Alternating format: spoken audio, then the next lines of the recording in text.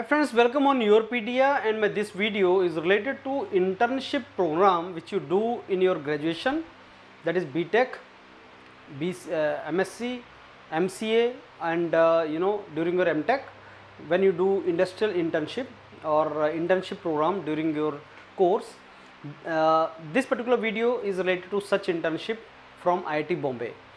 You know that academic institutes like IIT Bombay and other research institutes, they provide you opportunity to do internship during your graduation, and internship is something which is very important for pursuing your higher educational or academic courses in India as well as abroad. So suppose you are looking for very good opportunities in top global institutes for masters or PhD, direct PhD, then such internships on particular projects may be very helpful.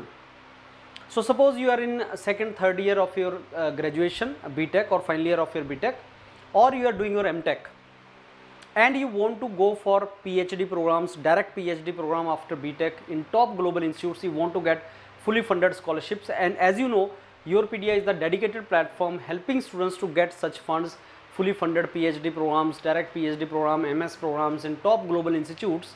Then internship is something which is very crucial. Now if you are from tier 2, tier 3 colleges in India, you are doing your B.tech, M.tech, MCA, etc. and MSc, etc., how you can get internship from very good institutes? This is the way. Now let me tell you, I'll share this link with you. This is the IIT Bombay Research Internship Awards 24-25, and if you go to this website, you will find that IIT Bombay provides you a paid internship from 4 to 6 months on particular project. You will get opportunity to work on particular project. You may get on campus accommodation for 4 to 6 months, and these months are from January to June, so you need to see your academic calendar, and you will also get stipend of 15,000 rupees per month. This is something which is very important. So IIT Bombay is going to give you this 15,000 rupees per month on campus accommodation subject to availability, and this is 4 to 6 months you are going to work on a project. Now the last date for submitting this form is 3rd of October. So it will start from 13th September. It has started today. Until 3rd of October the form will remain open. Shortlisting will be done October 21st to 28. Interviews will be conducted 6 to 14, and selection process result will be declared in first week of December.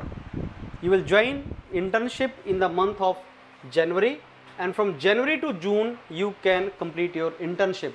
So this will remain from actually 4 to 6 months.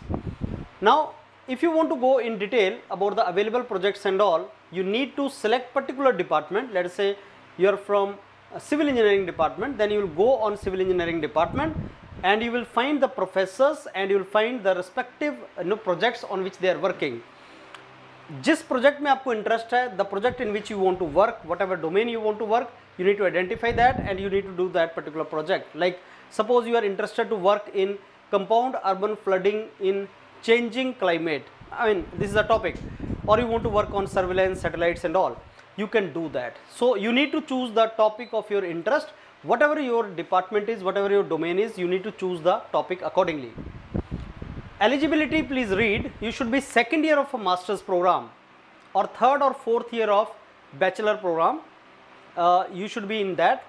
Plus you should be among top 20% of your college or your institute, and duration is 4 to 6 months between January and June. That is the most important thing, because your college may not be permitting you for this particular time. So you need to see that whether you are available from January and all. There are many colleges in India where internship starts in January for 6 months. So for those colleges this is the best.